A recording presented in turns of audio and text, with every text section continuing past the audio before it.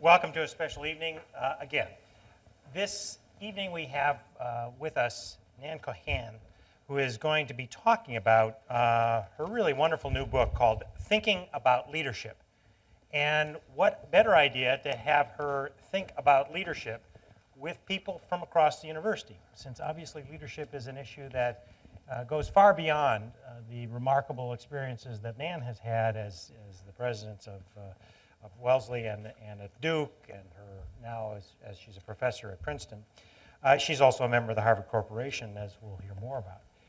But it is extraordinarily important that people think about leadership in many different spheres. And so the fact that we have with us, for example, David Gergen, who's the head of the Center for Public Leadership, Nitin Nohria, who is the new dean of the business school, and Monica Higgins from the School of Education, I think is a reflection both of the power of the ideas that you're about to hear, but also the importance in the larger framework. So let me just say a couple of things. I first of all want to recognize that Drew Faust is with us tonight, who is the president of Harvard University.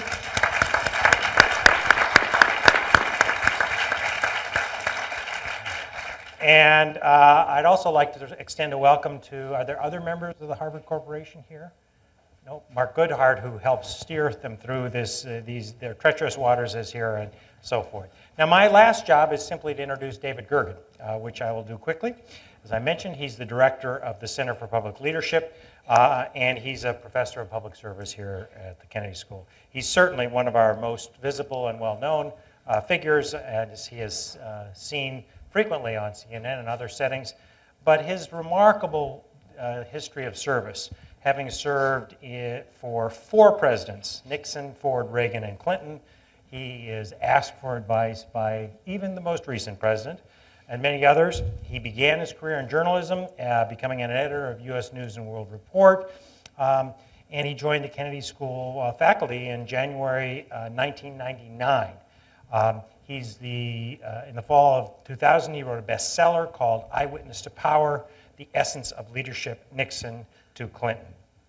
He's engaged in many, many external activities. He cares about everything from social entrepreneurship to leadership and everything in between, but most importantly, he cares about making the world better.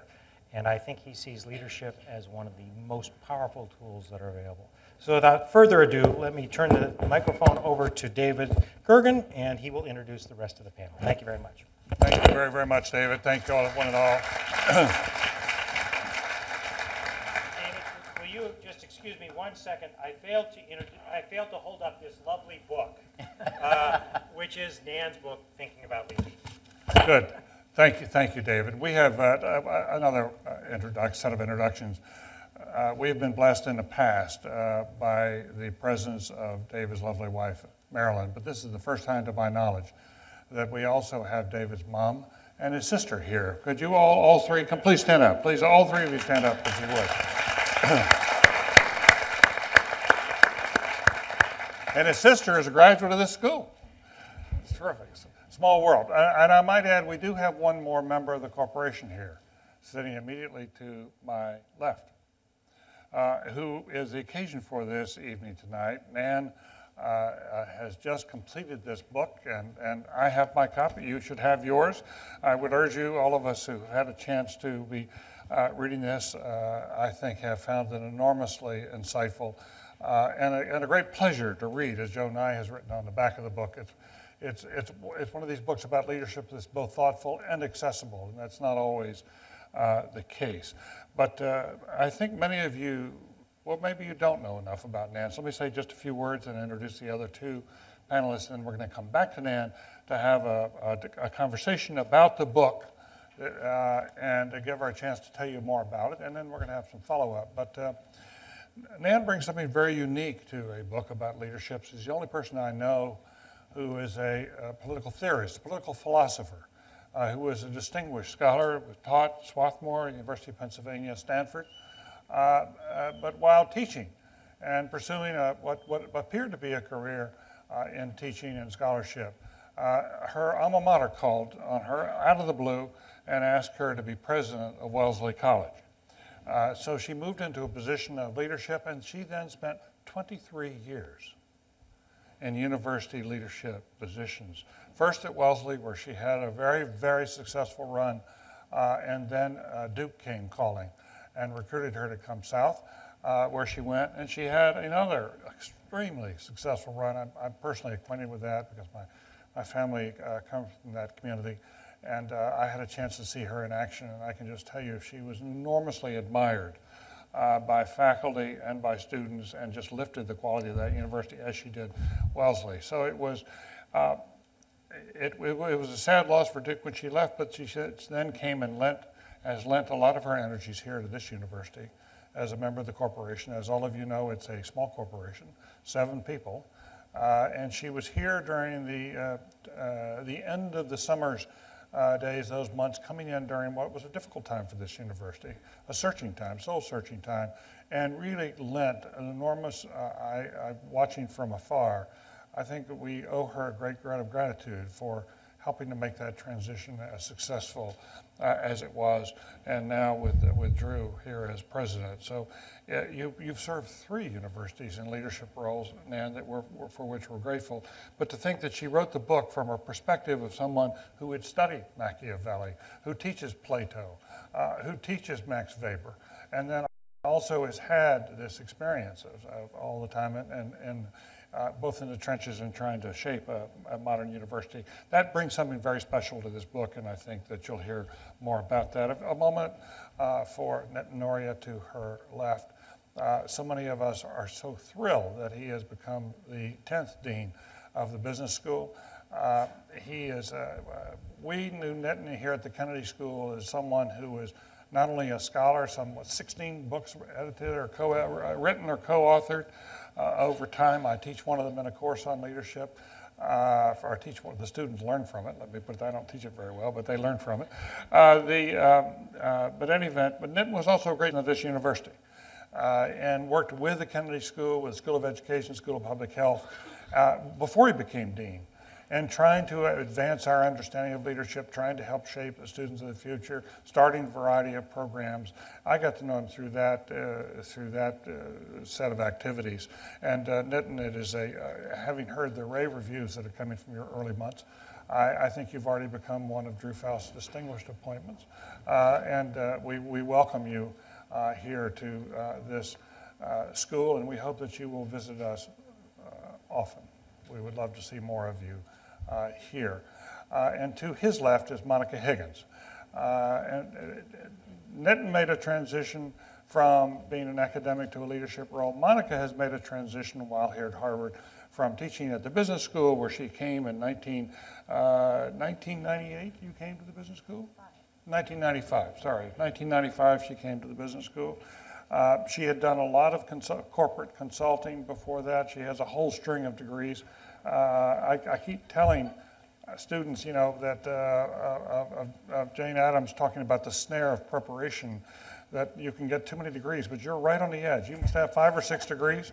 But I want to tell you, she was a rising star at the business school, and then Kathy McCartney at the ed school said, we're starting a new program on leadership, a PhD program on leadership. We need someone really strong to be the bulwark for that program, and they recruited Monica to come over to the ed school, where she too is getting rave reviews for a class I hear from her students. But she's been, all 3 of these people then have been thinking a lot about leadership from a variety of perspectives. With that as background, Nan, to you, tell us about your book. Tell us about your central conclusions. Maybe I'd like to pursue 1 or 2 issues. But thank you for being here. This started in part because you came to this forum a few years ago. I remember you gave this lecture here in this forum about leadership coming off your experience at Duke, wasn't it? I'm very well aware of the power of this forum, and it's the kind of place, it's such an honor to be sitting on this stage and remembering all the people who have spoken here, all the great conversations and debates and discussions that have taken place, with some of them sort of resonating around the ceiling. So I'm really honored to be here and grateful to all of you for coming, and I look forward very much to the conversation. As David said, this book had its genesis most immediately in a lecture that I gave on leadership right here in February 2005, after I had left the presidency of Duke and had gone to Stanford on sabbatical, to retool myself as a scholar and turn to the study of leadership, this was the first place I sort of came out as a scholar of leadership, and a very appropriate place it was. Let me just say a word about the longer-term genesis of the book, in addition to the seeds that were planted that evening. As I just mentioned, I had a wonderful session for an hour with members of the Center for Public Leadership fellowship groups and faculty members and staff. And in thinking about the longer-term reasons for writing this book, I reminded them that, or I told them and reminded myself that one reason that I accepted the presidency of my alma mater, Wellesley, in 1980-81, was that I was curious about what it feels like to be a leader, curious about what it feels like to have power. I was a student of political science, a trained political philosopher. I'd always loved teaching political philosophy, and I've now loved getting back to it. But I was somewhat curious about what does it feel like from the inside, because most political scientists study leadership from the outside. We look at those guys or those gals up there with all this power, and we try to figure out what they're doing and how to constrain them so they won't misbehave and hurt all the rest of us. But very few political scientists have ever had any experience on the other side of the desk of what it's like to be the president of an institution or to have the opportunity of leadership. So my goal in taking the job at Wellesley, in addition to many other much more lofty reasons, was to think about what I might learn as a president, as a practitioner, so that I could someday write a book about leadership through the lens of a trained political philosopher, but honed by the experience of having some power, having leadership experience for 23 years. So I didn't know it would be 23 years at the outset, but after the 23 years, I came back and indeed have written the book, and the book is the fruit of that experience. So I guess the easiest way to describe it in a nutshell is it is a way of bringing theory and practice together in a very deliberate fashion. It is not a book of memoirs. I'd be very bad at writing memoirs because I have a pretty poor memory. There are anecdotes scattered throughout, maybe 3 or 4, about my experiences on one campus or another. But it's mostly a guide, sort of having an explorer help you go through unfamiliar terrain, a guide who's been there a few times before, and is helping you understand it, therefore, from the perspective of some knowledge of it. That's the way I often think about it. And I enjoy talking with people who are making these journeys where I feel perhaps my guidance might be helpful to them, but it's very much bringing together the knowledge and the practitioner, the theory and the experience. I do also use anecdotes, and here I will switch for a moment to methodology, because one of my models for this book, since I am a political theorist, was Machiavelli's Prince. Now, that doesn't mean I agree with everything Machiavelli says in Prince, certainly, but I learned from his format, because as those of you who have read The Prince will recall, he uses examples of people who would have been familiar to his readers, people like Cesare Borgia or Achilles or Hannibal or Louis XII of France. Most of us require footnotes for those folks today, but his readers would not have. They would have been household names, and so he didn't have to give long bios. He didn't have to do full-scale case studies. He could say, all right, as you know, Cesare Borgia did. So I did something of the sort by choosing 6 leaders that I found fascinating, that I admired, but not admired only because they were persons without flaws, that I had learned from their leadership, and I found it useful to repeat several times through the course of the book things I would have learned from them and hope I could pass on to my readers. The 6, well, Nelson Mandela, whom I admire tremendously, Franklin Roosevelt, whom I also admire, but in a more measured way, because he wasn't quite as exalted a person in many ways. Lyndon Johnson, flawed person from whose leadership I learned, but also Abraham Lincoln, Margaret Thatcher, and Elizabeth I of England. Now you can say, that's a really odd set. But they are all leaders that almost all my readers will recognize, and that you will see, you will know something probably about what they've done. Now it may make it sound as though the book is all about heads of state, which it's not. It's a book which is about leadership in many different contexts and at all kinds of, quote, levels. But when I was going to give examples of leadership, I thought it was easier to do it for people who would be familiar to my readers. One of the main points that I try to make in the book is that leadership is a human activity that is very widely pervasive in any society and community. So I'm not just writing about visible, powerful heads of state.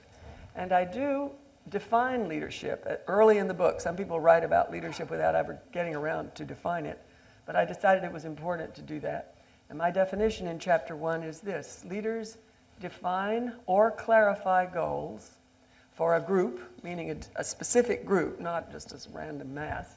Leaders define or clarify goals for a group, which can be as small as a seminar or as large as a nation state or larger. Define and clarify goals for a group and mobilize the energies of members of the group to pursue those goals. Now you'll notice it doesn't say anything about whether the goals are good or bad. It doesn't say anything about whether the goals are shared or imposed, but it is defining and mobilizing. And then if you define it that way, you can see that people in all kinds of situations provide leadership. And as I point out, you can do everything from Cub Scout troop masters to a warlord in Afghanistan, the CEO of IBM, or the head of a government agency, or somebody who's presiding over a garden club, or organizing a book group. We think of leadership in all those contexts. A gang, on a playground. So then you might say, well, they seem to have so little in common. How do you use the same word for all those phenomena, those activities? And here I use a concept from Ludwig Wittgenstein that I find very helpful. He was trying to figure out, why do we use the same word game to describe so many different human practices? Ball games, card games. He didn't know about video games. He would have added those too. We use the same term, but they seem like such different things. And his answer was, they don't have any single thing in common, but they have family resemblances. As when we look at members of a family and we can see some of the ways in which their eyes or their mouths or their smiles or whatever have something in common that it's a little hard and elusive to define. And he said he said games are like that. I'm saying leadership is like that. There are family resemblances, and teasing them out is one of the main purposes of the book. So the last thing I'll say before we bring our colleagues here is a very brief word about the structure of the book. It starts with this chapter on what leaders do, definition of leadership, and how leaders actually behave, what they spend their time doing. The second chapter is on leaders and followers, because I believe that it's very important to recognize the interactions among leaders and followers if you're going to understand leadership. Your own colleague, Barbara Kellerman, has written a great book about that, from which I learned a lot. The third chapter is about traits and skills that leaders may find helpful in a variety of circumstances. I certainly don't believe that all leaders are born with a definable set of traits that we all either recognize or they're not there. But it is certainly true that in almost any one of the varied kinds of behaviors I described, certain kinds of traits and skills can turn out to be useful to leaders in many different contexts. The fourth chapter is about gender. Does gender make a difference? Do women lead differently from men? The fifth chapter is about democracy. What are the special challenges or opportunities of leading in a democracy? And the final chapter, which I thought about titling, Does Power Corrupt?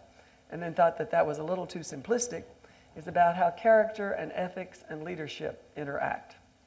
So those are the 6 chapters of the book. I'm delighted to be here with so many leaders in the audience, on the stage. Glad to recognize my colleague Kathy McCartney, Dean of the School of Education, among many other folks here who are leaders. And I look forward to what you all have to say. Nan, let me follow up, if I might. A question that goes to one of your chapters. Barbara Tuchman, the historian, in her book, The March of Folly, traces the efforts over centuries, both for theorists and then for practitioners, to try to prepare people for governance of a society. How can we successfully prepare people to govern a society well? She looks back to Plato, she looks at the Mandarins and Chinese, she looks at the Turks and the Janissaries, she looks at the Prussians, and she concludes that all of these efforts have sort of come for naught to a certain degree, that corruption, ambition have intruded. And her final conclusion is that in institutions, and I raise this in the context of Harvard, that in institutions like this, we ought to prepare people to be leaders of character. That if one can get that right, a lot of other things flow from it. you wrote a chapter about the dangers of power, how it can derail people. Help us understand, what can we do in a university setting and I know, and this is something, Nitin, I want to turn to you on. This is something we wrestle with in our schools. Well, I would argue that if we're going to try to train people to be leaders, thinking about building character is an important part of it. But I would back up for a minute and remind us that you also learn about leadership from being exposed to examples of people who have done it, either people you listen to, meet, or read about, and that one of the questions that a good teacher of leadership will have the students be conscious of is, what does this person's performance, experience, flaws, failures, and mistakes tell me about this person's character? What were the strengths that someone like Franklin Roosevelt brought to the presidency? And where were his character flaws, perhaps getting in his way, whether it was the way he handled information or was a little bit devious in some ways? And so using examples is one good way in which you may get people to think about character, and then having opportunities themselves to take on leadership experiences and learn more about their own character strengths and weaknesses through figuring out, if I make mistakes, why did I do that, and what can I learn from it? But I think the most important answer to your question is there has to be a mood in the community that character in the sense of integrity or a sense of personal responsibility for your life and your activities is an important part of what makes you a leader and makes you able to contribute to others. And thinking you're going to be a leader without reflecting on your character, deepening your character, and building on your mistakes and your successes is very short-sighted. Do you think then that we ought to, I remember once Drew Faust coming here to give a lecture about leadership, and you talked about Lincoln, but you said in the history profession there had been a movement away from teaching much about leadership. The emphasis has changed. And so there's a sense, some have, that the academy no longer wants to talk very much about role models, that's not a popular way to do scholarship or to think about people. But I think I hear you saying that young people need role models. They need people they can fashion themselves after, as well as to understand where some people go wrong. Well, certainly different disciplines taught in different ways. I would find it impossible to think about how you would teach leadership without looking at examples of leaders and talking about why they did what they did, where they succeeded, where they failed, and why. I don't see how you could do it. And therefore, teaching about character is something that seems to me likely to come up. Yeah. Nitin, you've thought about these questions now. As you move from scholar to leader, but the business school's been wrestling with these questions going all the way back to Jeff Skilling, and his sort of famous statement at the business school, allegedly as a student, saying his role in life was to go out and make as much money as he could, and it was the role of other people to try to catch him. And I'm just curious how now you've really brought to the business school an emphasis now on ethics, and what the place, and Michael Porter just wrote this important piece in the Harvard Business Review about it. I'm just curious from your perspective now, what role Harvard, what role the business school should play in the preparation of business leaders who are ethical. So, one of the things that I've reflected at great length about is the mission of Harvard Business School. Right.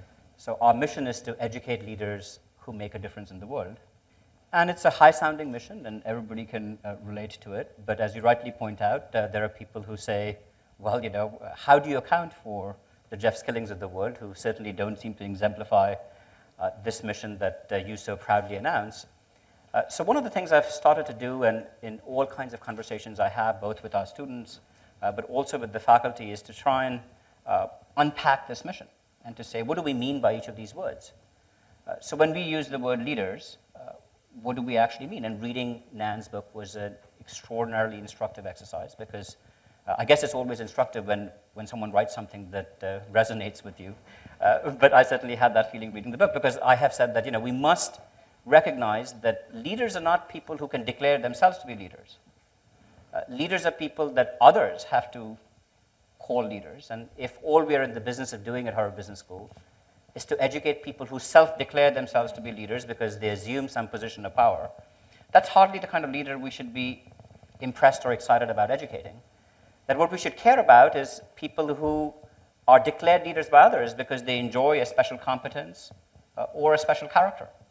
And I can't think of anybody who is declared a leader by anybody else unless they possess both competence and character. So I don't think it's just enough to, in fact, have people of character. I think it's actually very important to make sure that you also cultivate competence. In fact, Nan writes in her book that leadership is often a stream of decisions. If you make a series of bad decisions, even if you're a person of great character, I can assure you nobody's going to call you a leader. So it's quite important for us to think hard about both cultivating the competencies that we want that allow people to make a series of good decisions over time, recognizing that it's not easy to make perfect decisions all the time. And also to cultivate a deep sense of character so that people, as one of my faculty members said, let's at least make sure that people understand our mission to educate leaders who make a positive difference in the world. Because sometimes people have accused our leaders of making a negative difference in the world. And cultivating this imagination, which is how can you as a leader bring yourself through a combination of competence and character to make a positive difference in the world, is one of the things that we're beginning to have lots of conversations about. What we're learning is that in terms of questions of character, which is what you were talking about, David, it's a hard thing for people to confront the fallibility of their character. I'll give you an example. I used to teach a course called Leadership and Corporate Accountability, in which we had people review the results of the Milgram experiments. And we would show people the videotape, and we would give them the data that 90% of the people in these experiments would be willing to give shocks to people that were close to killing them off. And then we'd ask people, how many of you think that if you were in that situation, you would do the same thing? And what was remarkable is that despite being presented the evidence that 90% of the people, who included doctors and scientists and business people exactly like them, less than a third of the students would ever admit that they would be capable of engaging in the same acts as we told them 90% of the people randomly chosen would do. So it's hard to get people to confront the question of how, when they are put in situations of power, situations of authority, situations of temptation, their own sense of character may in fact fail them. Mm-hmm. And we're trying to now, through personal narrative, through examples where we ask people to excavate their own life stories where they may have been lost, trying to get people to in fact reflect more deeply on those moments where their character that they felt so sure about, they may not in fact have acted in a way that was as sure as they felt that they would be. So cultivating character is turning out to be one of the most difficult things that we can think about. On the matter of competence, I think we have made more progress. But this is a deep question. It sounds, Nitin, as if you're moving away to a certain degree from the case study method as being the heart and soul. I mean, still obviously critically important, but that you're experimenting with some other ways of teaching.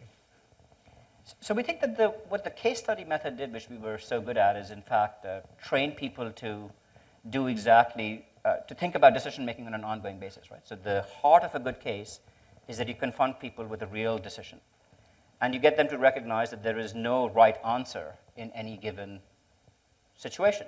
So judgment, which is a very important part of what Nan talks about in her book, is in fact what we thought the real core of the case method was about.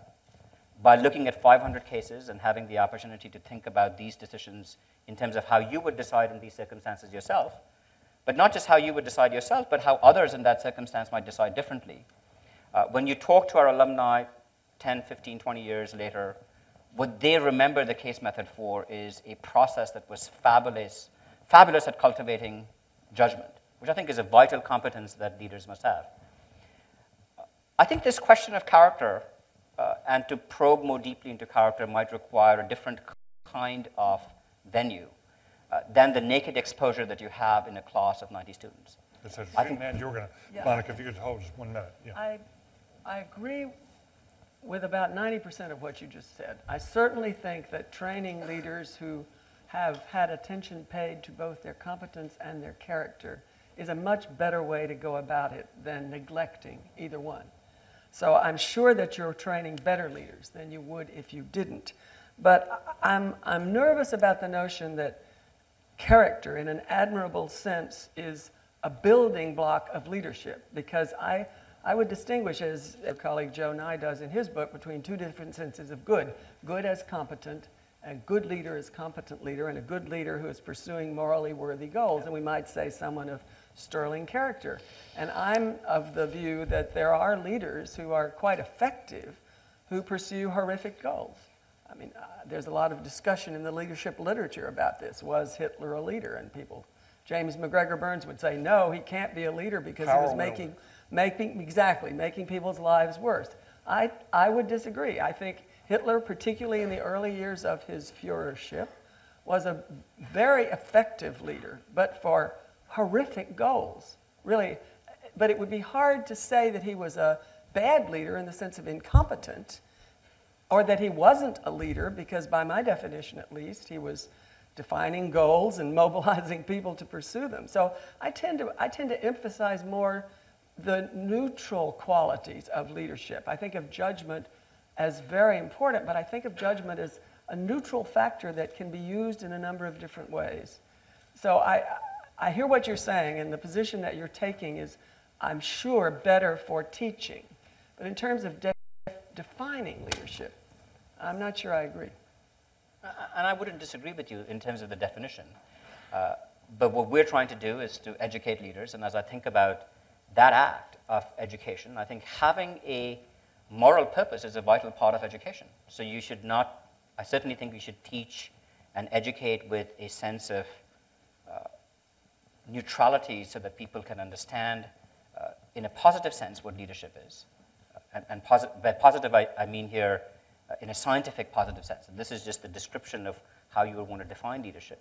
I think beyond that, we must animate our students with a deeper sense of what their calling as leaders might be, and how do they plan to go out in their lives and conduct themselves as leaders. And in that sense, at least, what we are finding is that encouraging them to have a deeper question or a deeper sense of their own character as leaders, which will inform their purpose as leaders, which will inform how they will respond in different situations, making them recognize the fallibility that you so vividly point out in your book, that once you get power, you may be a different person, and just be open to that possibility. And if you think that you're not going to be, then you're actually being naive. These are the kinds of questions that we hope that our students will learn, and for the longest time, I don't think we did enough to help them think about this.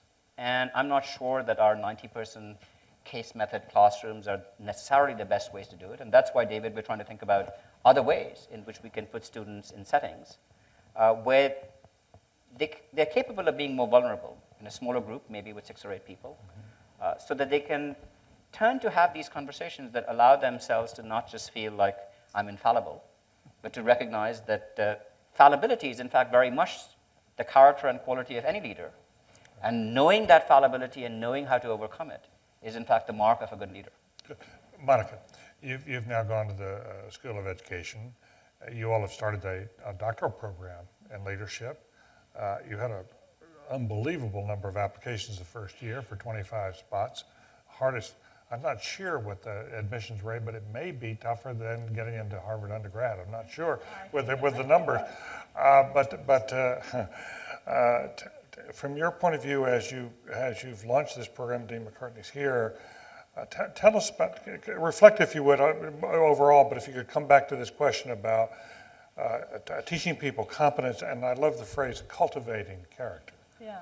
So I was listening to this and I was thinking, as somebody who's come from business background primarily and then moved into this sector, so now I've been in education for 4 years, and what's different about this sector, and therefore how does that make a difference in terms of how we teach or help people learn, I should say, how to become effective leaders. And there are some differences. I was thinking, here I'm a student of organizational behavior, I'll come over, and people are saying it's different, and actually, there are some different pieces to it, to this sector. So I just want to point those out because turning the prism a little bit might also add to the conversation maybe some other elements of leadership as well. So when I think about, and I'm going to be talking primarily from pre-K-12, so as opposed to higher ed. So I think there are some differences. Most of my research is in large urban, so New York and Chicago and so forth. So when I think about that, there are so many stakeholders involved in getting your good work done as a leader that some of the things that I think we almost take for granted when you're at the top of an organization or at the top of a university, that you have legitimacy and there's this asymmetry between the followers and leaders that grants you power and there's certain expectations and so forth. In these kinds of settings, formal authority, it's everything but formal authority. And we kind of say that in business, but in education, it's so much the case that actually a lot of what leaders do is building that legitimacy. That's a lot of what they need to do. So when I think about what does it take to be able to build that community, build that followership so that you can get, and I shouldn't say your good work done, their good work done, because my goodness, the people who are closest to the customer, the students, we know from the research that those are the people you need to listen to. You don't have all the answers, so actually you making the decision is almost a different paradigm shift as well. So I've started thinking about leadership as different than making decisions and problem solving. I've started thinking about it as creating the conditions in organizational systems or settings so that people can do their best work. And that's another C, it's kind of creating capacity in a system. In large systems, are the ones that I'm thinking about, but certainly small systems too, but in kind of this sort of environment where the problems of the achievement gap, for example, are just pernicious. How are you going to address this? You need folks who are closest to the customer to help you make those good decisions. So it's creating capacity. So if I translate that, and then think about, well, how do we develop leaders who have character and competence and the capacity themselves to create capacity in others? Then this new leadership degree program, we're really looking at a different way of teaching and learning about leadership. So I'm a firm believer in the case method. That's how I grew up. So certainly we certainly like putting students in the position of trying to think through and exercise judgment and problem solve and that sort of thing. But we're actually also trying to figure out ways to get students out in the midst of these messy problems in practice. So our model is now, it's partially a residency model. Partly a residency model. So we have the first year as a required curriculum, the second year there are elective courses across the university, and then the third year you work out in, whether it's a district or whether it's some other kind of organization. We really want to kind of have students who are out in all the places where there may be exciting change going on in the sector, so it might be a technology company, and you're out there for your third year and you're doing a capstone project and you come back and you're really engaging and actually taking on real work like a medical school model. So that's a very different way of developing leadership. You see that more as something it's more effective at the graduate level than you would recommend it for the undergraduate level? So which aspect of it? The getting out in the field and having the practice. I like the idea of getting out in the field and having practice, period. Yeah, generally. So generally speaking, Yeah. But you need to have some through line. You need to either Right. have some way of, in this case we have a cohort, so the cohort will Yeah. come back together and so forth. But this is not unlike But- what medical schools do too. Is it? Yeah. There's an enormous Yeah. amount of time spent in the hospitals Right, on absolutely. the rounds. Right. And so that is and part of honing the, your judgment through being Exactly. in the experience. Exactly. And you're watching, certainly, your role modeling. We want to make sure, back to that earlier comment about role models, we want to make sure that there's a system of mentors in the organizations that we place these students in so that, we really, we're just not kind of placing them in some large district without the follow-up. All right. Then you seem to be about ready to jump in. No, I mean, one distinction that we have, a colleague of ours, Scott Snook, makes, and you know Scott well, is this distinction between that came from the Army between knowing, doing, and being, and how all three are quite important to the development of leaders.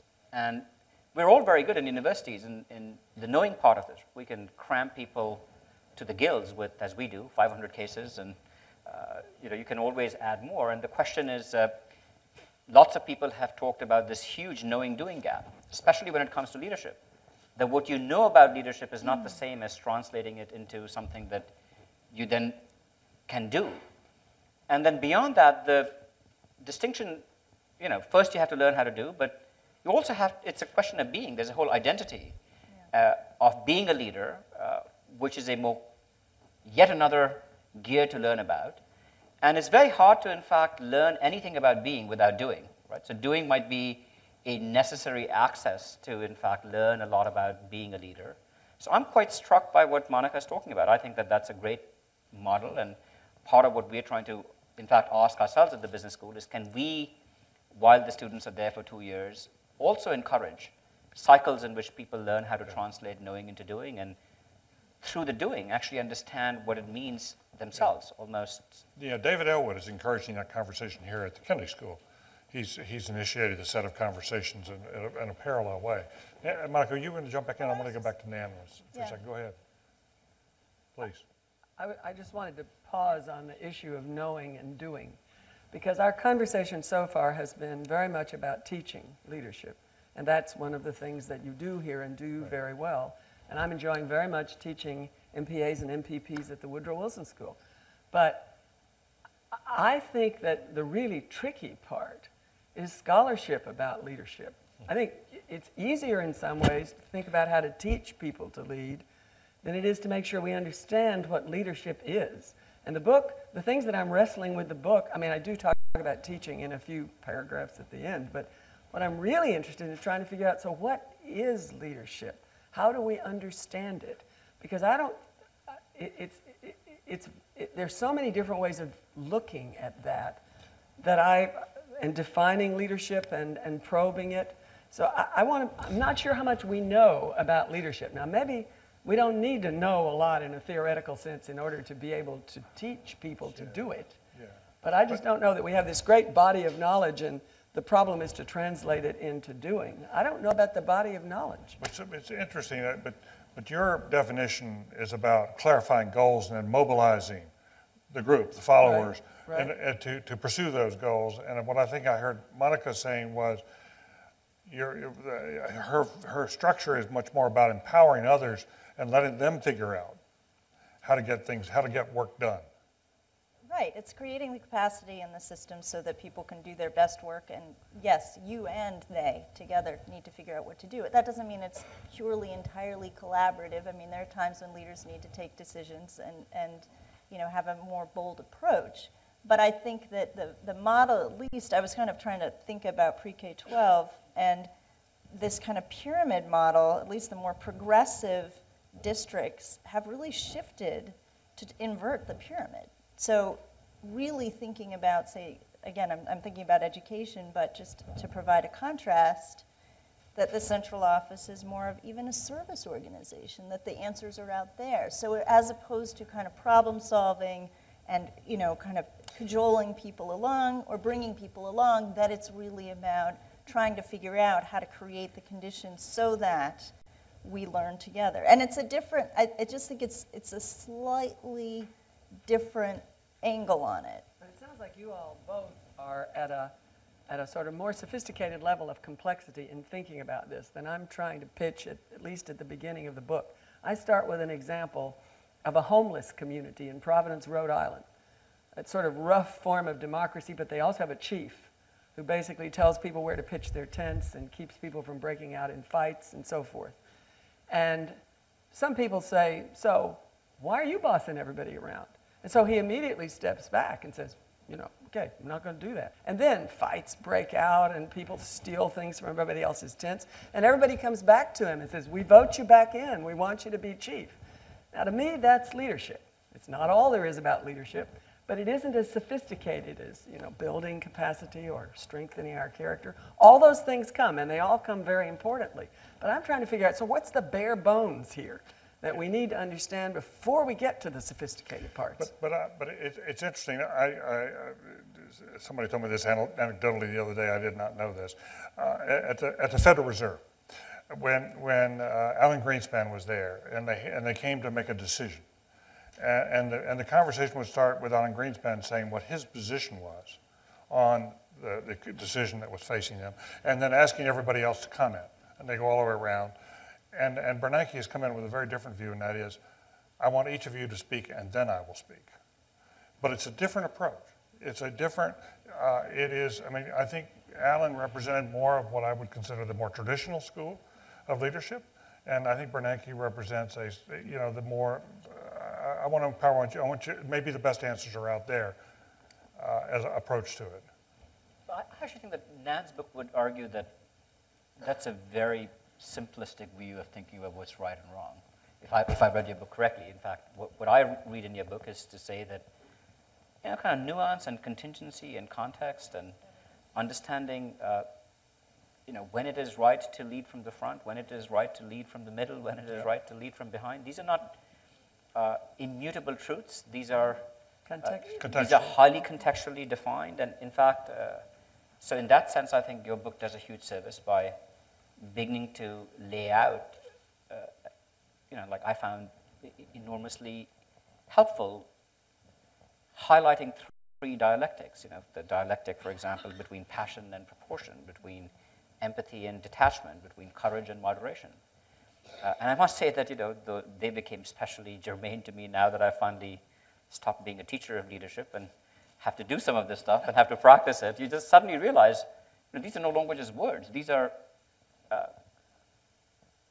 knife-edge things to balance, and you can get them wrong so easily. And just thinking about that hard. And so in that sense, I think that if what you're trying to encourage with the book is an identification of some of these core, basic, elemental things that we need to, from the inside, that we need to understand, what it feels like to be a leader.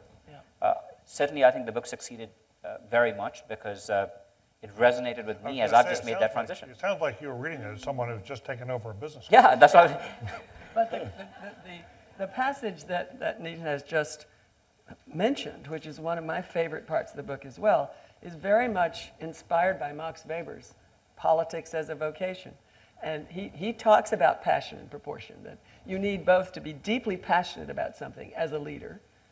You have to care about something, or you're not going to have the energy or the vision or the commitment to see it through. You got to care about something, or else you're vexed by the curse of the creature's worthlessness, as he puts it. When you were with students this afternoon, you said that the last 10 pages. The last 10 pages of, let me finish my equation. And then Okay. Passion on the one side, but a proportion, a sense of perspective, of detachment. He said the problem is those two things don't easily come together. Being hot under the collar about caring about getting something done that you're obsessed with achieving. And on the other hand, being able to step back and say, wait a minute, I have some detachment from myself, from my situation, from my followers, even from my cause. And Weber's right, those two things don't easily go together. I think he's also right that really good leaders have both. So this is from, as you said, the last 10 pages of Max Weber's essay, Politics as a Vocation, given as a lecture in Munich to a group of students in 1918, published in a book called From Max Weber by Girth and Mills. You don't have to get bogged down in the German bureaucratic stuff in the middle unless you really like that stuff. But the last 10 pages are the best single text I know for learning about leadership, and that was the inspiration for that passage. That actually is the complexity. I mean, I saw... You're right. I mean, I don't know, I'm kind of resonating with what Nitin said. I read the whole book as kind of, understanding the situation and realizing, what type of style or strategy or people on your team are appropriate for when, and that's complicated. You're right. To be able to do that and to think about how do we teach people to do that. That's about teaching people to exercise judgment effectively. And you say that judgment is something that can be cultivated, but you begin with, I guess, a seed of it, or some people have more of it than others, and then we can cultivate it. So how do you create the conditions to cultivate that? I guess would be one element I would add to the mix of being an effective leader is creating those opportunities. Well, I talk about we all see, even in young children, some who have better judgment than others. My own example would be my grandchildren. I'm blessed with a number of grandchildren. And there are a couple of them who, from the time they were 7 or 10 years old, you could see that they were good at making decisions, that other people followed their lead. They showed good judgment in circumstances of emergency. 2 other grandchildren whom I love dearly, sort of wander around. I wouldn't follow them anywhere. And they have very poor judgment. But it's not that they're less good people. They may be very creative, whatever. So I think you're right. There's some seeds that are innate. But it really needs development, honing with experience, having opportunities to deepen your judgment. So both are important. I want to invite others into the conversation, but just before we do, central to your writing and to this book was also questions about gender. And I'm just, could you share with us sort of, to use the phrase, what difference makes? When I started to write the book and thought about the gender chapter, I was at one of my Wellesley College reunions. And I took advantage of the fact that there were a lot of really bright, thoughtful women there who'd gone through everything from Betty Friedan to modern girl-type feminism. And I asked every one of them that I could find in the line for the clam bake or breakfast in the dorm or whatever, I said, do women lead differently from men? And every one of them said, yes, women lead differently from men. I was really taken aback by this because that's not the way I would have answered the question. I would have said it's much too complicated to generalize in that way. But I was very struck that they all said that. And when I asked them, well, why, how, it was as you would expect, nurturing, more sensitive to other people, and so forth. My own take on this topic is more that certainly not all women lead alike, and they don't all lead differently from all men. The notion that all women lead alike is as ridiculous as thinking that all men lead alike. Jimmy Carter and Genghis Khan? I don't think so. And why should it be true with Margaret Thatcher and Mother Teresa? It doesn't work. So that's easy to shoot out of the water. Margaret Thatcher and Elizabeth I. Much more common. You're right. Yeah.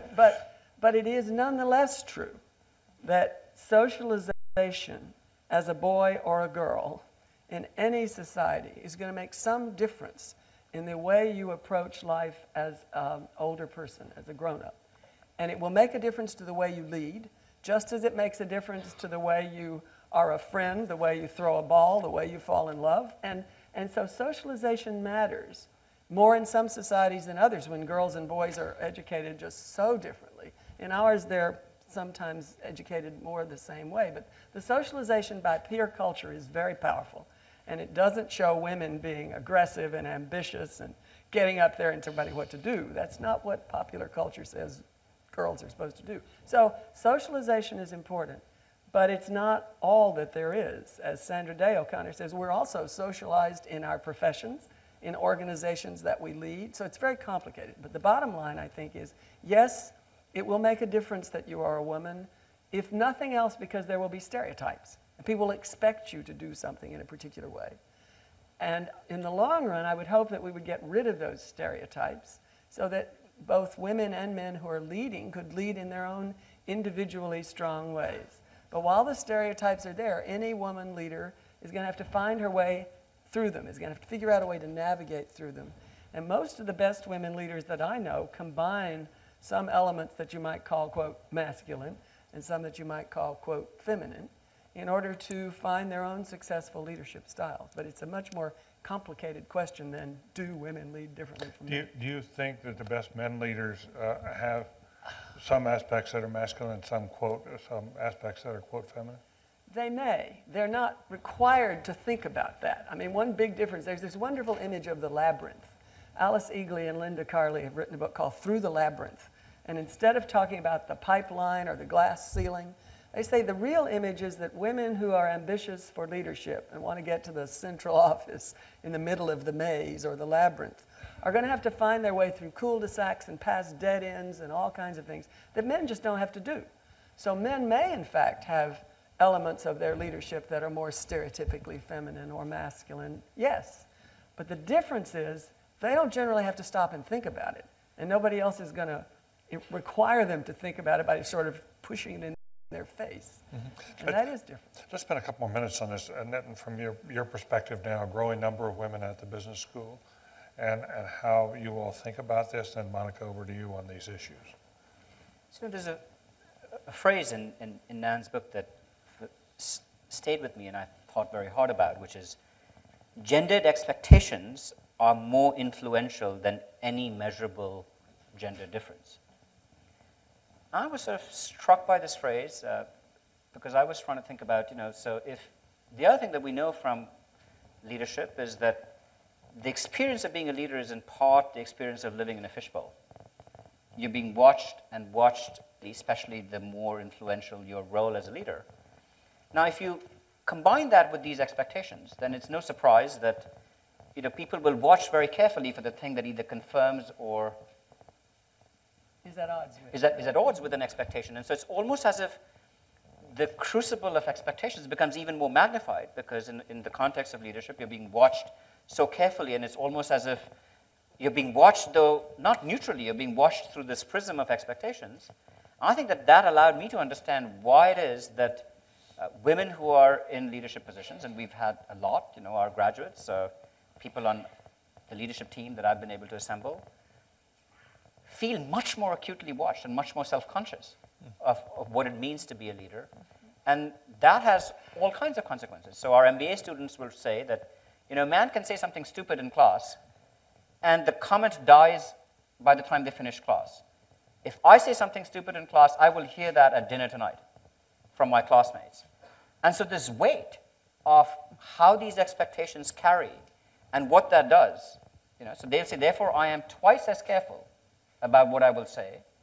And then in a case classroom method, you immediately recognize that people are women are self-censoring themselves in terms of speaking as much as they might otherwise. So this idea that the expectations that we have in leadership is very much influenced. You call someone a leader because they fit your expectations of what you expect out of a leader. So if expectations themselves are as gendered, as Nan rightly points out, I think it helps us understand why women in leadership positions have the difficulties that they do, and why it does feel like a labyrinth, as you so rightly point out.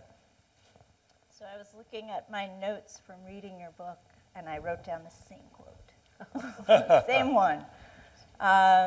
It does stand out that expectations really shape behavior. It's an interactive process. I would add a couple of things to that. One is that it isn't about, an individual kind of our own style, irrespective of those. We're developing a relationship with others. So when we think about role modeling, to go back to that, so a lot of my work was on mentoring and looking at types of networks that women tend to develop. Not women tend to develop, that wasn't my work, but there's a lot of work on this. And that women tend to develop more functionally differentiated networks. They need to reach out to more people just because there are less women generally who are in senior level positions who can provide both the career and the psychosocial support. So think about that when you think about developing leaders, that you aren't developing in isolation. It isn't about just figuring out my style and matching the situation. It's figuring about, in relationship with others, how am I going to develop? And from that perspective, we do have a problem because the opportunity structure still isn't in balance, so women need to do a lot more work to get the same amount of help. They need to reach out to a lot of different corners to get the same strength of a network. So that's one piece. And the second piece I would say is I agree with the spotlight on women in the sense that, I feel the weight of my comment in a meeting, et cetera, more, or in a classroom. But there's also the very, very subtle differences, I think, that aren't so explicit. So we also know from some research that if you change the name of the case protagonist from a man's to a woman's, the rating will just go down. That's so subtle when you think about it. So if you rate, how much the students like a case, and you change the name of the case protagonist from John to Jane. Same case. Same exact case. Just change the name of the case protagonist, John to Jane. It just drops in terms of the rating. It's so subtle. So it's not only about the spotlight, it's about all Stunning. sorts of, intangibles and biases that have built up over the years, I would say. Wow, that's really I didn't know that. That's really interesting. Yeah. So if you change the name of a case at the business school from an American CEO to a Chinese CEO, does the appreciation of the case go way up? I don't know the answer to that, but we have, I've actually, in a power and influence class that I used to teach, I did that. Half the class would get the case, same case. Yeah. The case protagonist was, just the name was changed to Yeah. a woman, and half the class got the same case, and they didn't know that the other half had got the case, and the case protagonist was a man. And exactly what Monica talked about would occur, which is people's assessment of the situation was quite different. And then you would have them say, but so and who's the person that you're talking about? I'd use the last name, Right. just to kind of get the conversation going. And the last name was the same of both people, so I'd start the conversation by just using the protagonist's last name to get the conversation started, and we'd have as if two different conversations going on in the room. And then you'd say to people, and by the way, how many of you read the cane that said Jane, and how many of you read the case that said John? And all of a sudden, there was like this aha moment in which people discovered that their reading of the case was deeply gendered just by virtue of the Even though name. nothing else was, everything else was exactly the same in the case. Really interesting. It's really.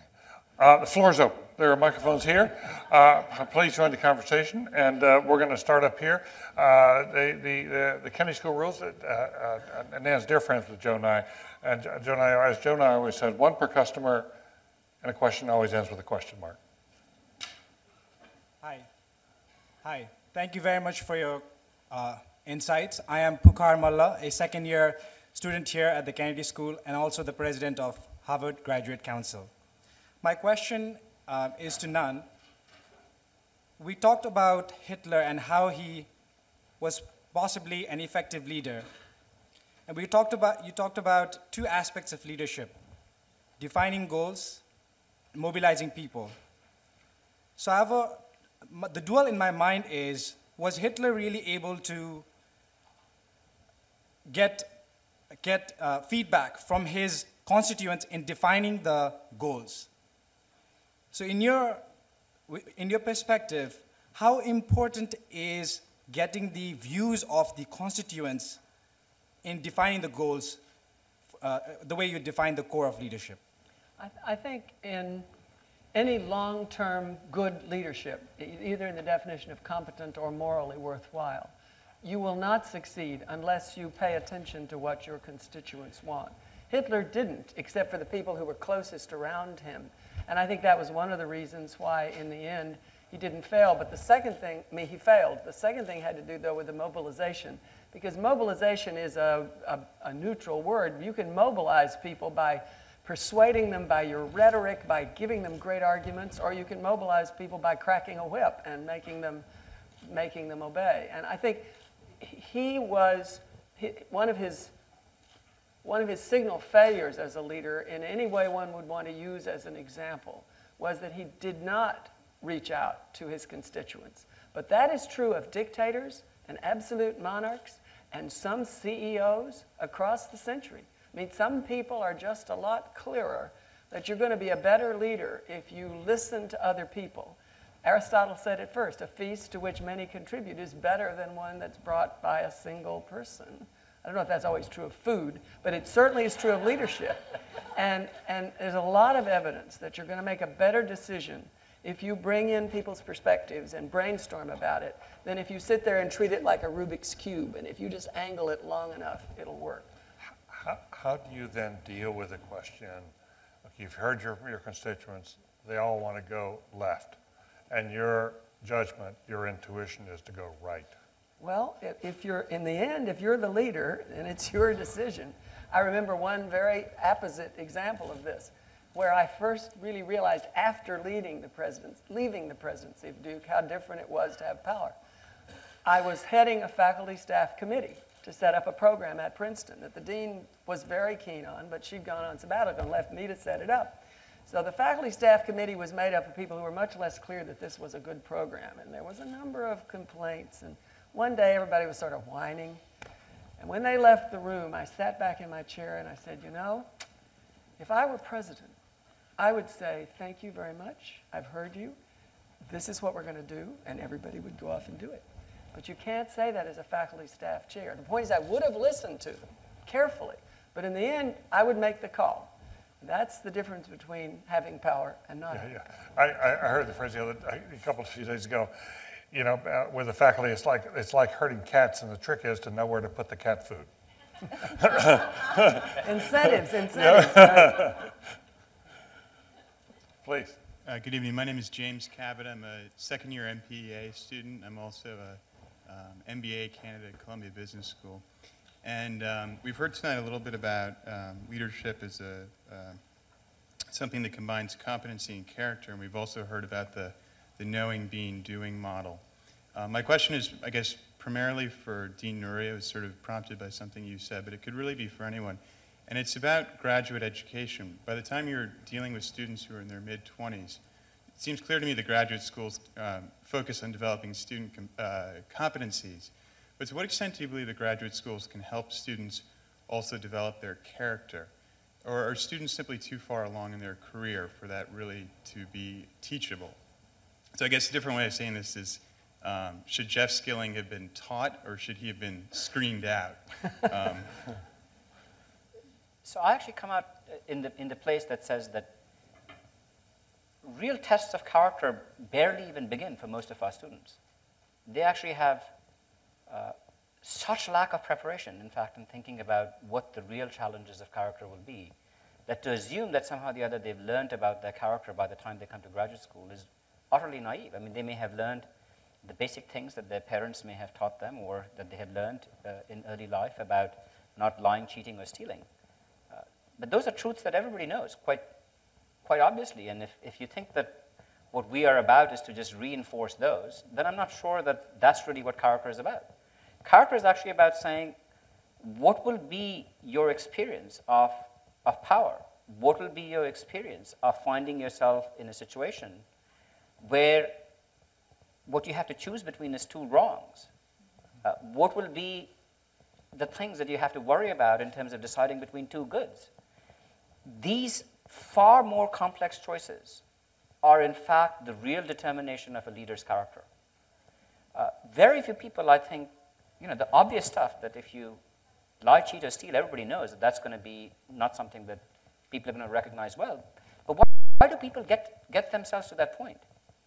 I don't think it's because you knew that their character was flawed as a teenager or as a child. In some cases, you might even discover that. But I have seen people who, quote unquote, were labeled as bad seeds. I think about my own friends growing up in college and what they've become by the time they became 40-year-olds. They're dramatically different people. And I've seen people who you would have judged to be of perfect character be seduced into doing things that are horrifying. So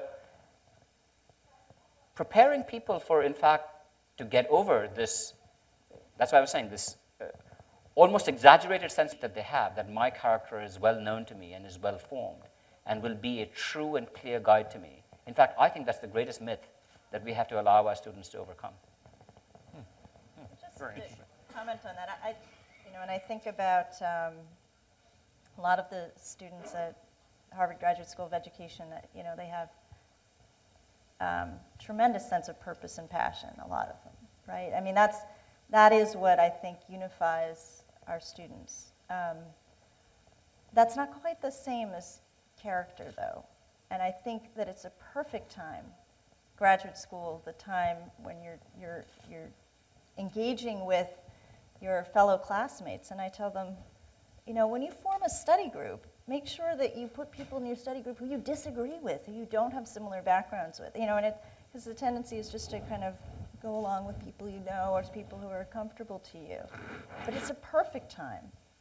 Then that's the time when you're faced with, questioning about your own assumptions as you're debating a situation or assignment question or a case. That's the time when it's a perfect time. And it's a time for you to be able to reflect on your own practice, not just to take in the knowledge. You teach graduate students at Woodrow Wilson.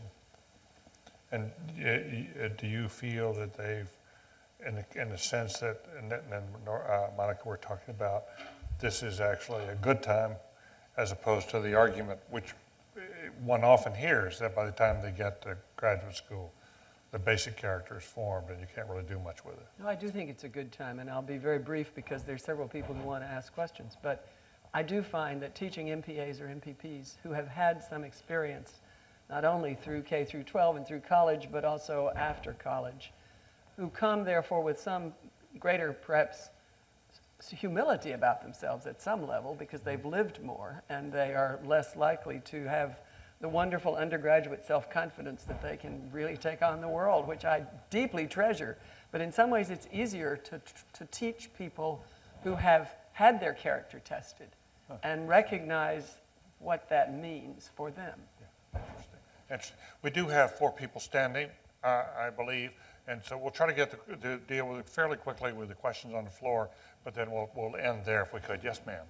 Hi. My name is Max Tuckman, and I'm a joint degree between the business school and this lovely Kennedy School right here.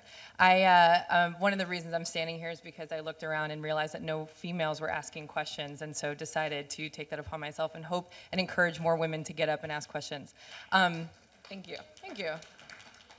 So the question is, we talked a lot about gendered education, and we talked a little bit about kind of the business school comments that are made, and I totally agree. I feel that in the classroom right now, where my comment is going to be discussed later, or people, once I start speaking, I've noticed some men decide to tune out. And I've been through so many workshops about how to be more aggressive as a female and how to jump in, but when do we start training our male counterparts to actually be more sensitive, to think more about our comments, to not disregard what we say? When do we start doing that? Well, it's really a great question. We're doing I'm doing a report for Shirley Tillman at Princeton on undergraduate women's leadership and achievement. And one of the things we're finding in terms of academic achievement is that in the classroom, even with a sort of gender-sensitive professor, men just speak up more quickly. I mean, guys, there's a question on the floor, some guy will raise his hand, he'll talk. He may not even have thought very much about what he wants to say. He may not even have read the book for the day, but he has an idea and he wants to get it out there. Women very rarely do that, and women are much more likely to take a little while to figure out whether what they're going to say sounds dumb or not dumb. So how do you do it? Then one of the things that people have said is, well, I don't know how this would work, and nobody has yet that I know tried it and told me, but so have a 5-second silence. It's so embarrassing for teachers to not have immediate answers to your questions, but take a few seconds. Let everybody take a deep breath, and then maybe it will be more likely that guys will think more about what they're going to say and that a young woman will raise her hand. And you can also try to call more often on young women to give them a chance to feel they can put it forward. But you're right. I mean, guys have to recognize that the alpha male sort of sense that you're going to make it best if you get in there and make your statement first can be a dissuading factor for other people in the room, men or often women, whose personalities just don't work that way. And somebody needs to talk to them about it. Maybe they won't be dissuaded, but at least it can be raised. Please. Good evening. My name is Ghanshyam Tiwari. I'm a joint degree student doing MBA at Kellogg School of Management and MPA here at Kennedy School. Last year, I led a public leadership project in Bihar, which is the poorest state in India, where I worked with the chief minister of the state, who's known to be a phenomenal leader. And working in the masses, I somehow felt, often reflected, that do poor people have a different view, a different framework to look at leadership? Is it a framework which is less articulate, more engaged, less action, more interaction? So my question is that from you, do you think that poor have a different view of looking at leadership than what most of the developed world talks about? That's a really interesting question, and you may have thought more about this than I have. I have an answer, but you probably thought more about this than I have. You have an answer, go. I was going to say, I don't know that poor people look differently at leadership as a generic fact, but certainly people who haven't had the experiences that richer people often have had, because wealth, after all, buys opportunities. It buys travel and exposure and getting to know many different kinds of settings and is more likely to foster self-confidence. But I've been impressed by the numbers of of stories that I've heard of organizations like the Industrial Areas Foundation in poor cities like San Antonio, which takes as its major goal training people to be leaders, training very poor people to be leaders, and gives them all kinds of skills. And it's not as though they then look at leadership differently, but they come from different backgrounds and may want to use leadership for different purposes. And you have to reach out to them knowing that that is true. And it's different perhaps from the way you would teach a group of privileged students who have had everything in their lives, because they will come with a different set of expectations. So it's not so much that poor people, by definition, look at leadership differently, but there may be different ways in which you bring them forward, train them, support them, and give them opportunities. Interesting. They also may have had different experiences. So when I think about, international development, for example, I mean, the easy examples are, the Americans coming in with the answer and doing this or that to the community, as opposed to really, truly developing the community and bringing the leadership from within to actually implement and come up with, doing a participatory needs assessment, come up with the solutions, and then work together to implement them. And that's a very different approach. And I'm sure that, throughout the world, the approach, their exposure to leadership has been something done unto them. Unfortunately, in large urban districts, this is often the case, that we've got superintendents who are kind of rotating through. The average tenure is only a couple of years. So what happens is, and these can be very poor communities, and people also have the sense that there are solutions that are coming in and being done unto them, and their expectations are raised and so forth, and they have hope. And then 2 years later, when the programs start getting off the ground, guess what? The leadership shifts. And one superintendent described this to me as working with a wounded community.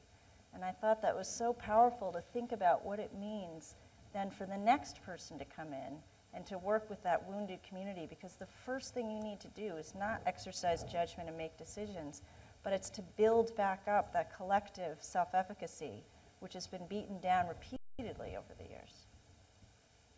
If you want to add anything to this, The only, it's a great question, and I think this is one of those examples of what you would say is part of where scholarship lags the question that you've posed.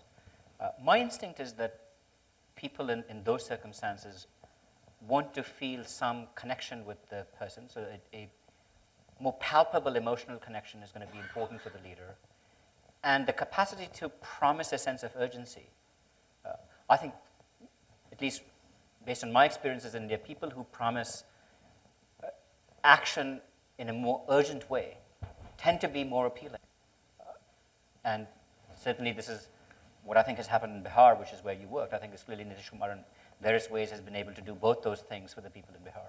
Yeah, it was certainly the experience of Muhammad Yunus with microfinance, that poor women who had never had a voice, when given the opportunity to build something of their own, became leaders of themselves. I mean, that's his whole microfinance.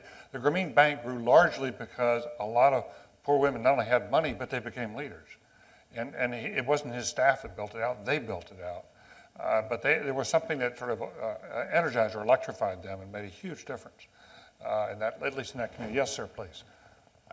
My name is Waj Khan, Wajad Khan. I'm a fellow at the Schoenstein Center this year. I'm from Pakistan. I'm a journalist.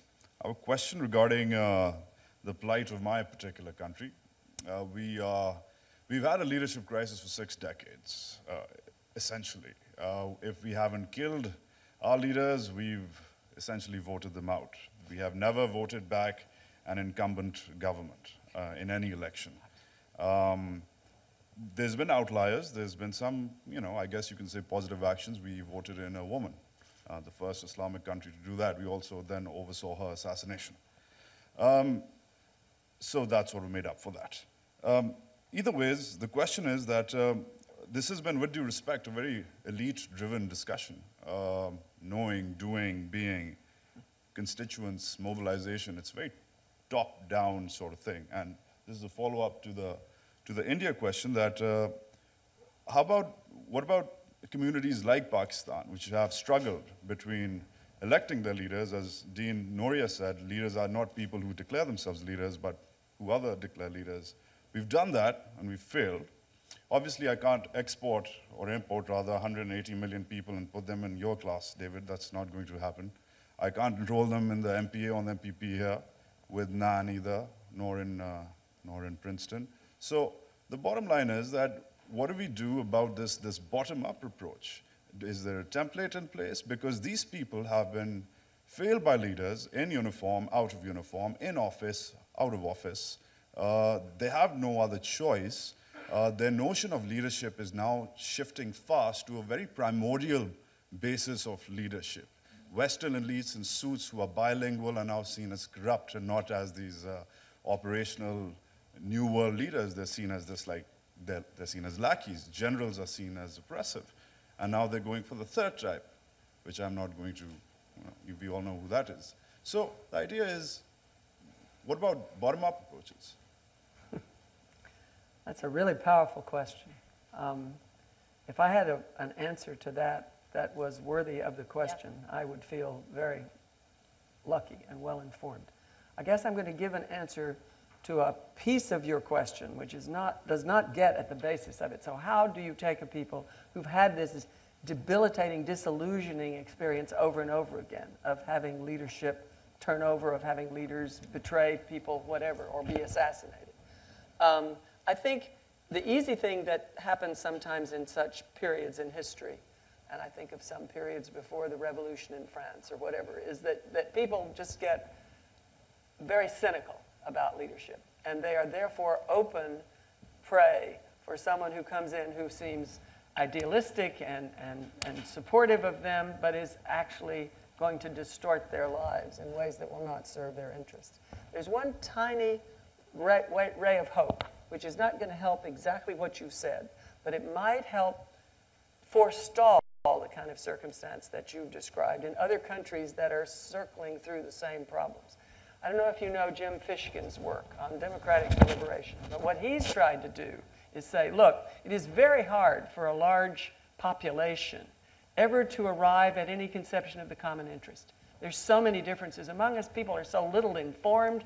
They go and vote, or they, just some emotional, erratic idea, or they don't vote at all. So what he's done is take random groups of citizens and has the money to support them being brought together for a day, being given information about a problem, water shortages, the environment, whatever it may be, and talking together about it and beginning to debate and discuss with one another, and then coming out at the end of the day with a recommendation for how you might best solve this. He's done it in China. He's done it in the American South. He's done it in relatively poor places, but not places that have exactly the experience you've described. But the main point he's showing is that if you take people and give them information and give them opportunities to help teach each other, they can then reach solutions that ought at some level to be taken as paradigmatic for other citizens who haven't been through this. And a good system would be one where we might be able to trust such little enclaves to come up with ideas so that we don't all have to have the same experience ourselves, and that it would enrich our democracy. But that doesn't get at your problem. Two more. Yes, sir. Can I ask a question about the call to leadership, the inner call to leadership? Those of us in the audience who are 10, 15, 20 years away from our formal educations now are sort of stumbling upon opportunities for large-scale leadership. And I wonder if the panel feels that great leaders sort of know it in their inner core that they were meant to lead, or if those of us who struggle with these issues and wonder, well, do we really maybe enjoy being a follower more than a leader? Have we done ourselves a disservice by choosing not to lead, boards or divisions or even organizations, not finding out whether we have that capacity for leadership? Have we done ourselves a disservice? Well, I tend to believe that there there are situations and opportunities and contexts in which many different individuals could be leaders, and that far fewer people in our society ever get to exercise those talents than would be possible if they had the right sort of encouragement or circumstances. But that doesn't mean absolutely everybody can be a leader, and it certainly doesn't mean everybody should be a leader in any circumstance. I remember one of my predecessors as president of Wellesley commented on an admissions application for a Wellesley student whose guidance counselor had written apologetically, you know, well, Mary is, she's not a leader, but she's a very good follower. And President Horton said, admit Mary by all means. We've got a class of 450 leaders. We need at least one follower. Because followers are an important part of the equation. And I mean, the chapter I had most fun writing in some ways was the leader-follower chapter, because I'd never thought about that. And being a good follower, Aristotle says you learn how to lead through following. And there's a lot of truth to that. And being a good leader-follower, because you're usually at the middle level of an organization. Very few people are at the very top or the very bottom. Or you may be a leader in one part of your life, in church or in a volunteer or a little league or whatever, even if you're at the bottom of the heap at work. So I think there are many different ways in which people can lead. The only thing that I would question was the statement that you began your thoughtful question with, that good leaders somehow know it. I don't know how you would test that, because even good leaders sometimes have self-doubt and circumstances in which they don't do too well. And I think only the most prideful leaders have this sort of sense, or maybe those who have such a profound vocation, they've never questioned it, who just think, I know I'm a great leader from the inside. I haven't known many leaders who would honestly be able to say that. I'm guessing by your asking this question that you were curious yourself. I mean, by asking that question, that just strikes me as you're kind of looking for the right spot. Or one is looking for the right spot, maybe not you. But I like this kind of idea of the leader-follower kind of cycle, that we learn how to lead by following. And rather than looking for the exact perfect position, maybe I need to follow a little bit. Maybe I need to watch the role models, watch the people around me, and then maybe with some assistance and taking a step and taking another step, I can find a good place to lead. And the other part of Aristotle's statement on this that does go back to the question that you asked, our Pakistani colleague, was that people, in a healthy system, people will rule and be ruled in turn. So once you've learned how to lead through following and you get in a position of leadership or rulership, the problem is, and this is what I address in the chapter on democracy, the problem is people like to hold on to power. People don't like to give it up for a lot of different psychological reasons. And so it is really important to have a system that gives easy ways out of power and requires people to step down if you're not going to have their perks and their privileges ossified so that they become so much more unequal than others. So ruling and being ruled in turn. And if you know you're going to have to go back to the ordinary citizenry, then you're going to be less likely to abuse your power or to suddenly believe yourself to be a god. So what you're asking, I think, about your country is how does one get to a situation where that's the expectation, that people will rule and be ruled in turn? And that's a very hard thing for people to accomplish. Last question. Hi, my name is Edward Lushenko. I'm a co-founder and president-elect of the Harvard Club of Ukraine. Leadership and public leadership are quintessential for overcoming the global financial crisis which we have. And World Economic Forum, which is behind the Davos meeting, is establishing a new 3-year program. It's called Executive Master of Global Leadership with 4 leading universities and business schools. So do you think, it is a possibility or a day will come, where Harvard Kennedy School also is going to introduce a new degree called Master of Public Leadership? That's you or Nitin. Yeah, go ahead. Yeah. Dean Elwood. Hold up. Well, actually, this is a good moment. I've been wondering about your reflections as you were here. Why don't you stand? I think it is inappropriate to comment from the audience. Oh. I'm interested in hearing the panel's views whether such would be a good idea. I've been struck by the program that the Graduate School of Education has started. and that Monica is so involved with, the dean is here, that it's and the number of people who have applied for it, it seems to me it's something that we ought to be following with great interest in other schools.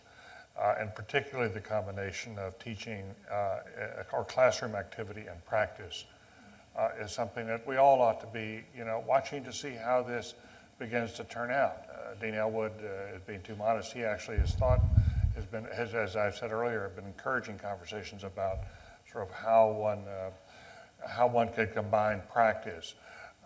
But it's also true, as you I think know or may know, that we have growing bonds with the World Economic Forum and the young leaders who are coming through the programs there that Dean Nohria has been involved with in the past.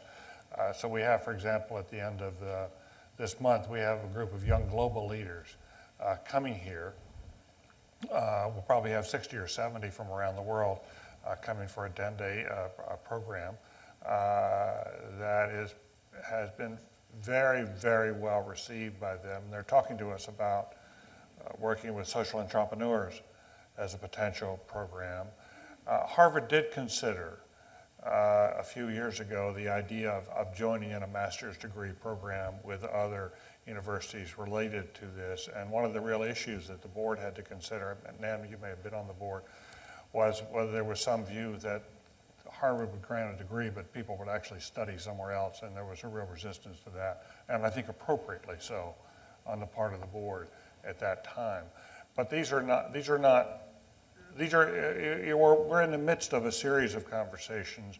Whether they would lead to a master's in public leadership, I think is beyond where a lot of the conversation is now. But how we internationalize, how we ensure that our students here, whether they're American or from other countries, have these more global perspectives, how we come to appreciate multiple perspectives that Nan writes about is, I think, something that's very much on our minds. When you have an essentially American-located university with very largely an American faculty, how do you really move beyond so that we can understand and have the kind of conversations about Pakistan in ways that we should? I think there's some very exciting things going on at this university right now in this field. And I think what you find and the two deans that were here in the Graduate School of Education School and the Kennedy School as well as the School of Business is a ferment around these questions. I'm not sure where they'll go, but I do know that, Nan, you very much advanced the conversation tonight. Your book, we celebrate your book. It's so good to have someone who brings this intellectual depth and understanding that you bring to the questions of leadership. It's so rare, and we're just very appreciative of you writing a book, and we're very appreciative of your service to this university and to the younger generation, as you have done in so many other institutions. Nitin and Monica, thank you both. This has been a wonderful evening. Thank you all. Thank Good you night. for the presentation. Thank you for reading the book so carefully. I'm really touched. Thank you, David. Thank you.